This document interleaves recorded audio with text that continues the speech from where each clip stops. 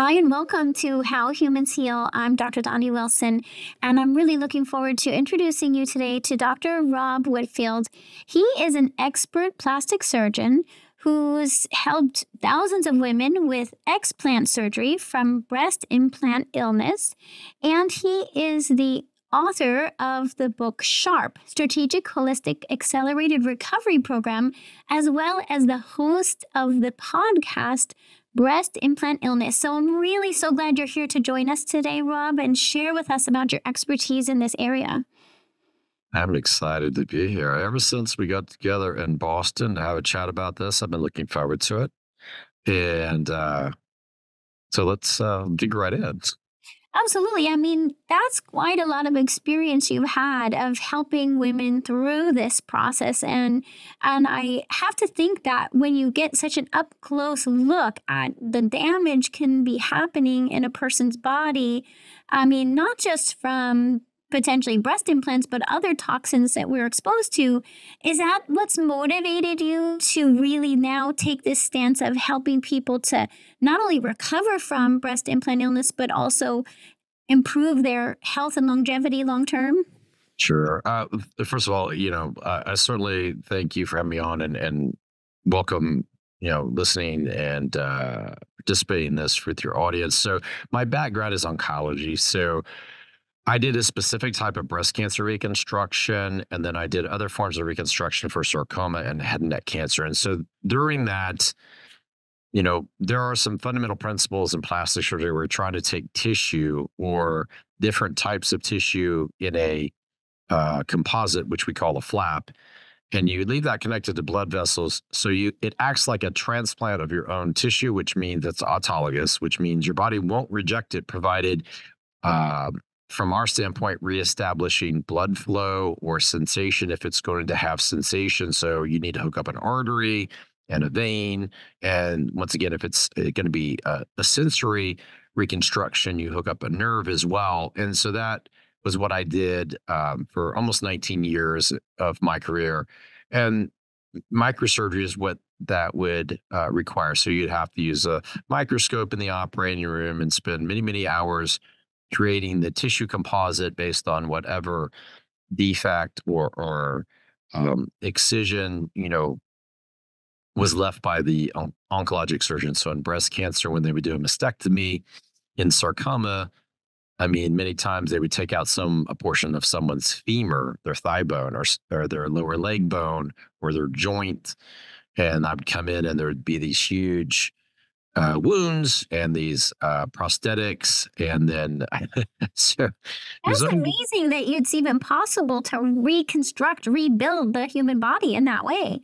right. So the point is, all of those reconstructions that we couldn't accomplish with your own tissue required support from an implant. So if it was a sarcoma and it was involving your knee joints, they would have to use a cadaver bone or a prosthetic.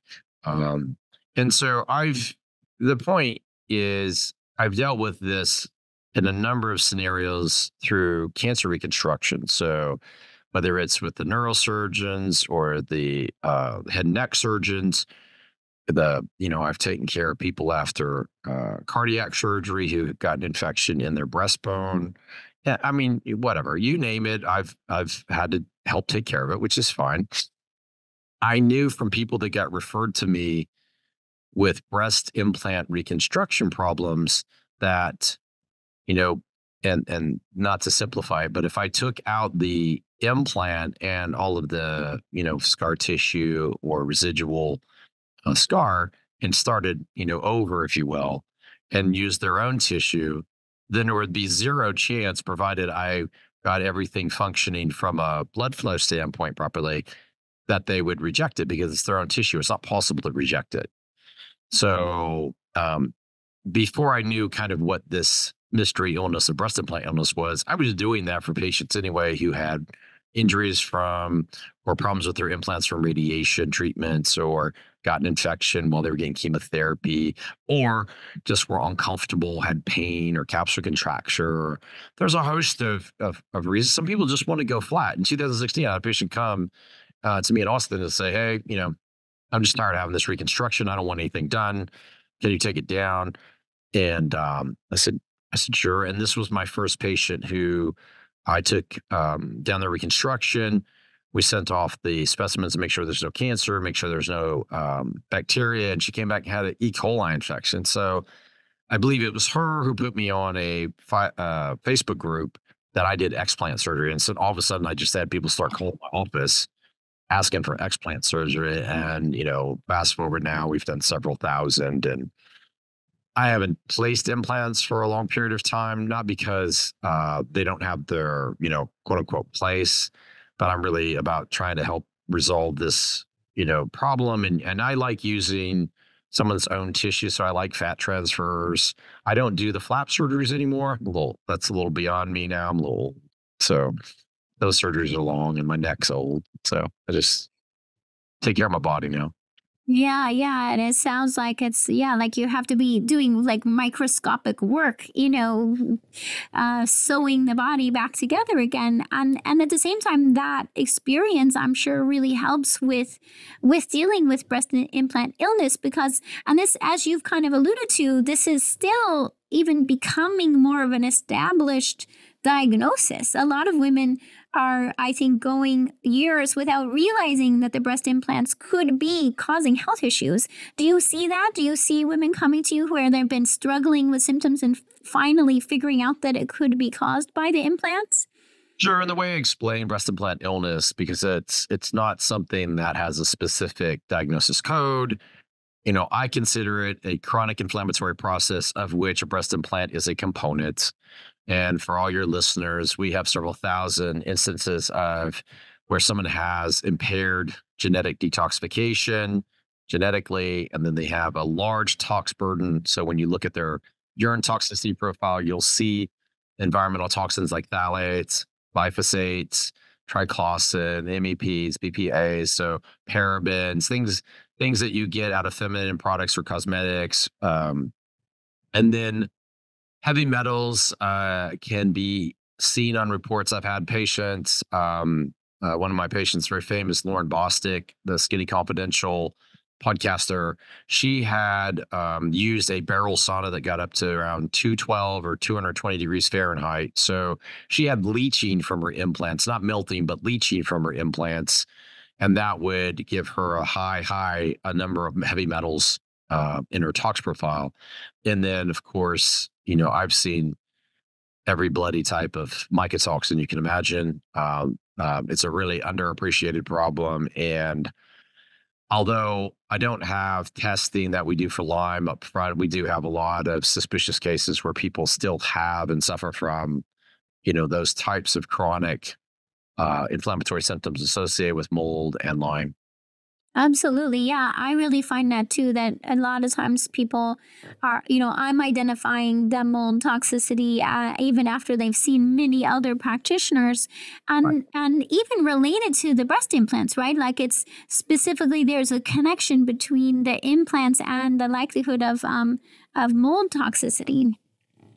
I think from what we look at and know about from functional genetics, if someone is one of our clients and they're coming to see me for breast implant issues, several hypotheses exist about their genetics. One, they typically all have vitamin D metabolism issues almost universally.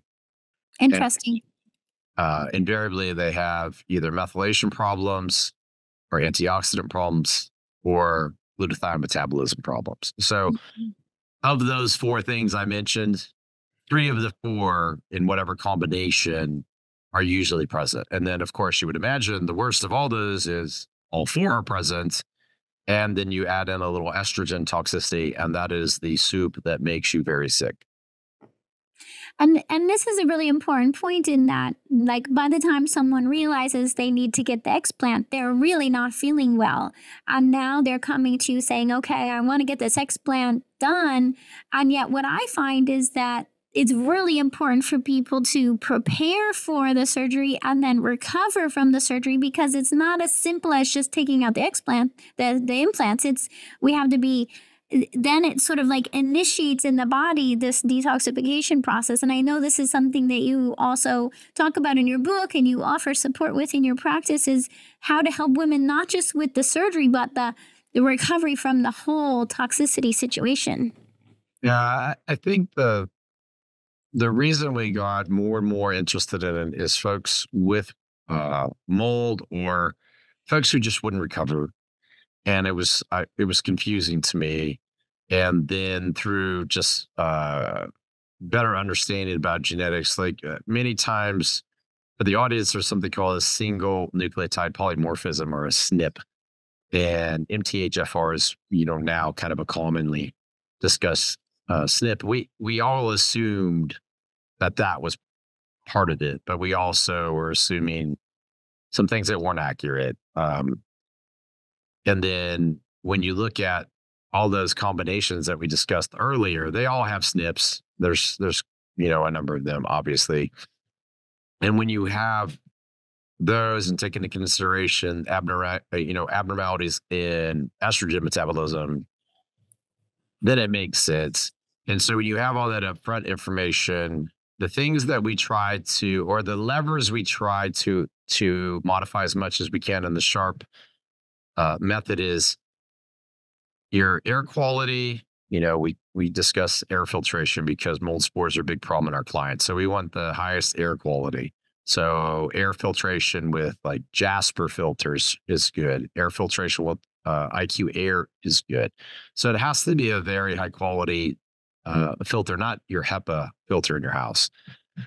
Then, everybody kind of understands filtered water. I don't think that's that complex. I just ask people not to drink out of plastic, just use glass or obviously, stainless, one of these, that you're not getting other chemicals out of.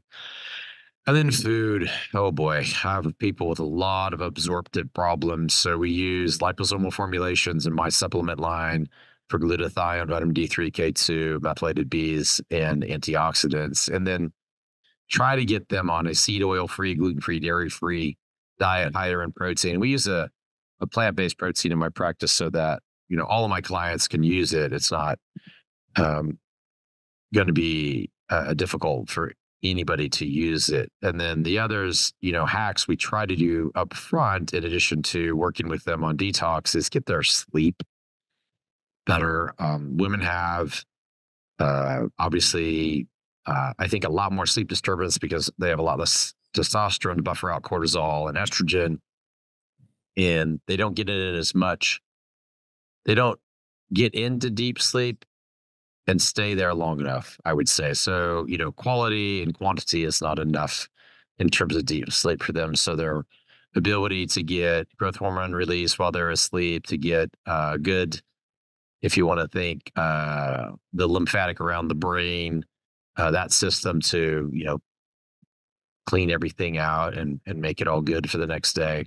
Lots of work, and starting that soon as I meet someone, is how we try to get, I would say the sooner you can do that, you're going to get yourself in a better situation. So it's not going to be an abrupt, change. These are all, smaller changes we can make just by paying attention to what we're doing. Yeah, it's absolutely. And it's sometimes it seems so simple, right?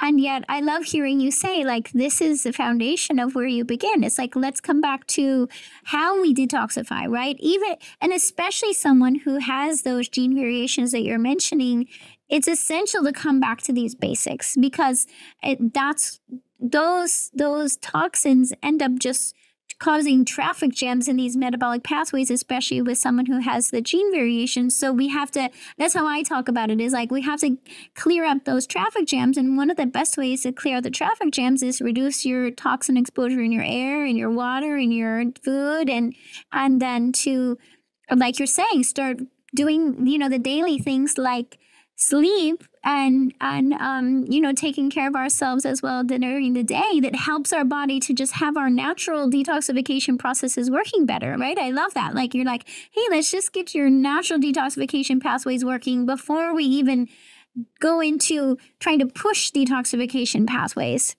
And my clients, once they figure things out, I think many times they'll get really aggressive, not on what we were just talking about, but other modalities like sauna. So sauna is not great for my patient population. IR saunas get warm and they penetrate deeply, and then barrel saunas get extremely hot and necessarily they don't penetrate that deeply. But warming has its in our patients leads to more Herxenheimer type situations than beneficial situations. So my preference is to just pause sauna or heat based treatment until about 90 days after explant and then resume it, but at a much more conservative manner. I just, leaching happens when you increase temperature in, I get all of these cases that say, oh, I don't feel good. If I get too hot, I don't feel good. If I go in the sauna, I don't feel good. If I do my, infrared, I don't feel good. I'm like, what the hell? Well, don't do it. Don't do what doesn't feel good. Let's listen to your body. Yeah. No, it's not, it's nobody.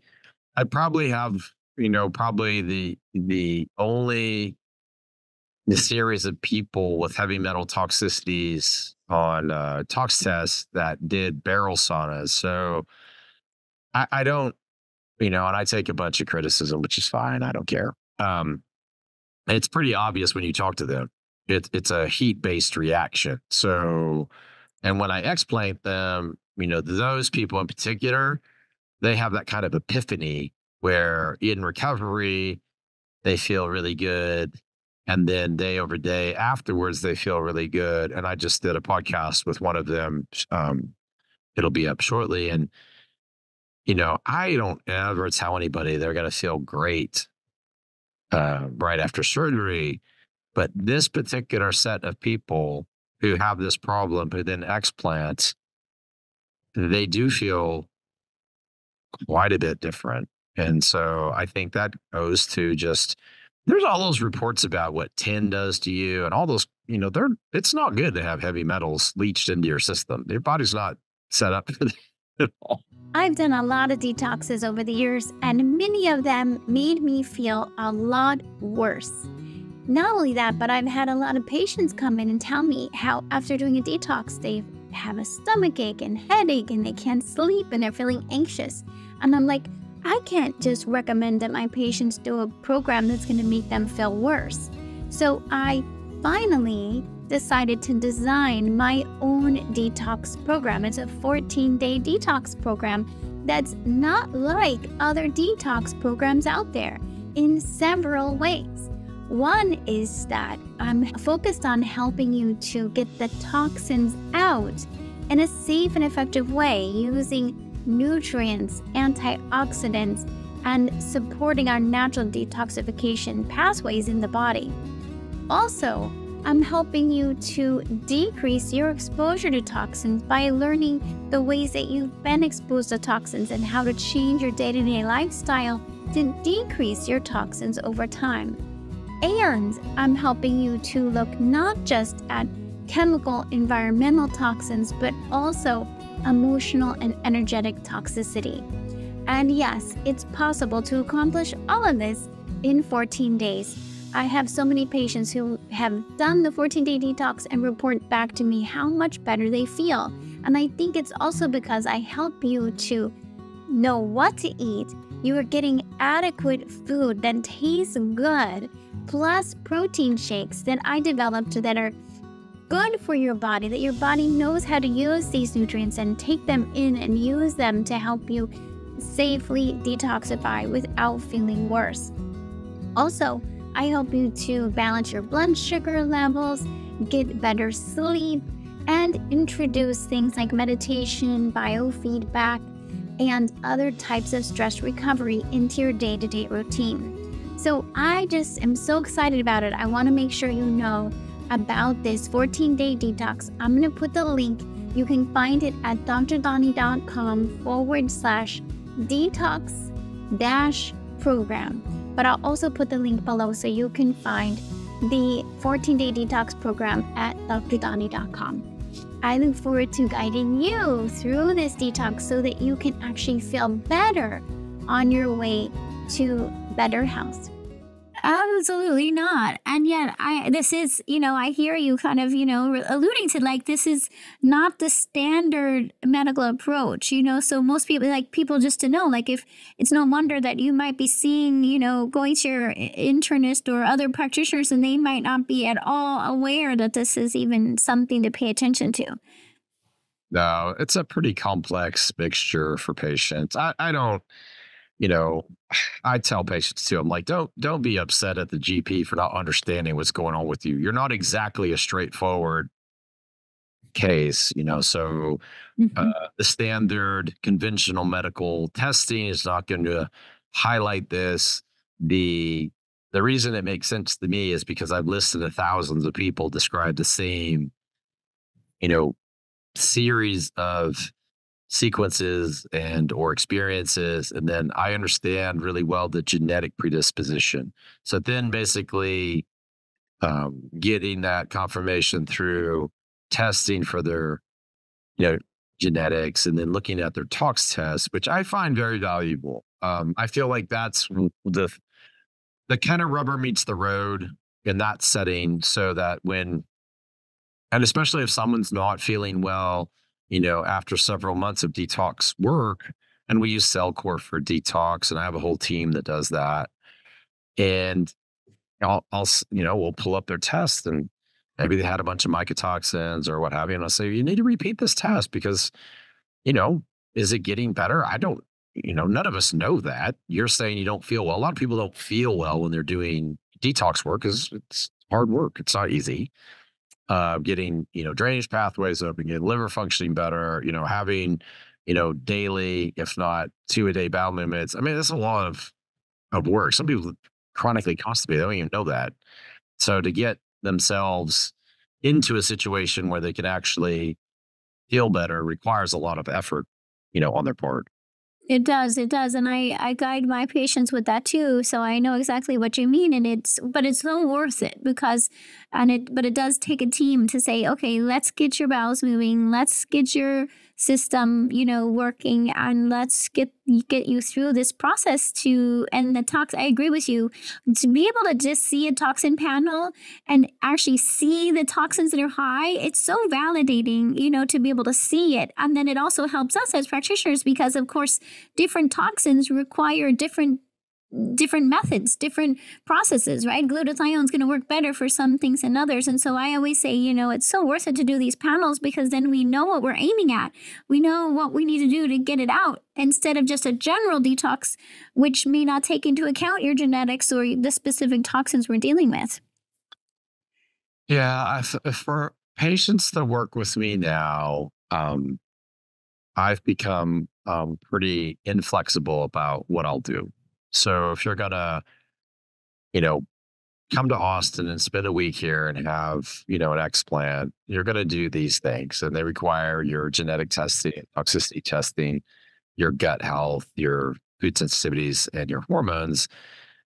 And I think people get frustrated, but It makes sense to me. I completely agree. That's essential because otherwise you're not really doing them a service. You're giving right. them a partial quick fix. It's not really a fix. Well, I think the misconception is that surgery is going to solve that problem. And I've done thousands and thousands and thousands and thousands of cases. And I, Rob, am the greatest promoter of acute inflammation walking. Like I operate on people for a living. So I create inflammation. So if you haven't adopted, what we want to do as a process, you're really going to have a challenge when I get a hold of you in the operating room because I'm not going to make that better. I'm going to give you now acute inflammation superimposed on chronic inflammation. And if we haven't started, our process to help you get prepared for that, then it's just yet another burden, for you to deal with. Yeah, inflammation, and that's the thing is inflammation is the thing that I think probably more than anything, especially when you combine that with toxins, bogs down these metabolic pathways. So it makes sense, like, because an inflammation a lot of times feels kind of like this ambiguous thing to people, like, what does that mean, inflammation? But we see it, of course, as practitioners. We can see it clearly in a patient's symptoms. We can see it in their lab work. We can see it in their, in their metabolism. And it makes such a difference when we can get that inflammation to come down. So what you're saying is, hey, let's drop the chronic inflammation so that when we bring in some acute inflammation, we're not overflowing. We're not Yeah. pushing everything over the top. To the best of our ability. I mean, it's already a big burden. Um, one, psychologically, you have to get people prepared for big appearance change, and then all the physical manifestations that go along with having surgery. People are traveling to see me. People come from Asia and Europe, and obviously the continental United States and Hawaii and Alaska and all the places, Puerto Rico and uh, But because it's worth it to work with a surgeon who understands what's going on and how to do this in a safe and effective way.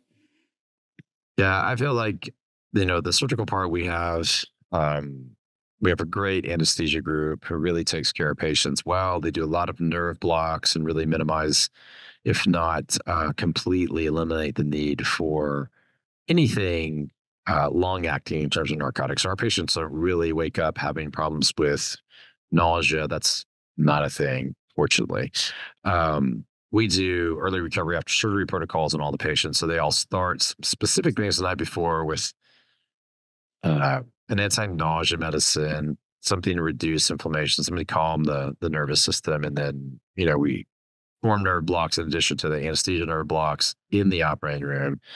So our goal is to get people at like 2 to 4 on wake up in terms of, discomfort. And then they have, if they need, oral medicine, they have it obviously. And then the next day, they come here to the office in Austin, and we have a hyperbaric chamber, we have red light, we have a really great set of lymphatic massage devices from New Zealand called Flowpresso, and they get people into really a good parasympathetic state. And although you can see kind of off to my side a nano V, so there's a nano V next to every one of them. So we're doing many, many things to, promote really early recovery. So tissue regeneration and reduced inflammation and improved, oxygenation in the tissues and reducing swelling by the diet and supplements and lymphatic massage, and then, promoting really good hormone levels with red light therapy. Um, so all the things we can do, in addition, we have this great relationship with a restaurant here that's gluten-free, dairy-free, and seed oil-free. So although it's, a chore to come here, it's not that bad. Austin's not that bad. Yeah. In the middle.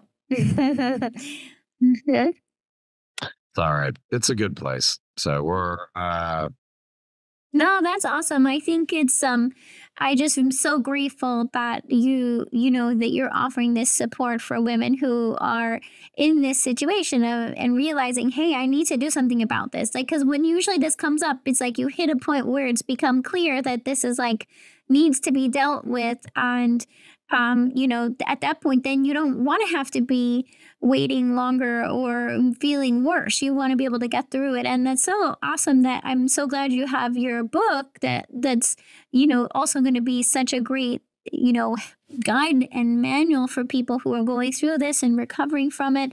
I wanted to ask you one thing because I specialize in helping women who have abnormal pap smears and risk of cervical cancer. And so one thing that I'm seeing is also a correlation. And I'm mostly seeing it from this side. So not all of my patients have breast implants or breast implant illness, but I am seeing some correlation where it seems to be that there's also this connection between HPV showing up right when a woman's dealing also with breast implant illness. So I don't know if that's something that you've observed or just something now we could pay attention to and kind of notice if we see that correlating. Yeah, I would say that anything that affects NK cells will affect that. And we know that many of our patients experience NK cell suppression. I did a podcast with a patient of mine, Taylor Dukes, and she had a brain tumor and just a completely undiagnosed tumor found on a Pronovo scan. And she went to a holistic oncologist, and of course, they tested her levels. And she was on my show, and we hadn't really uh,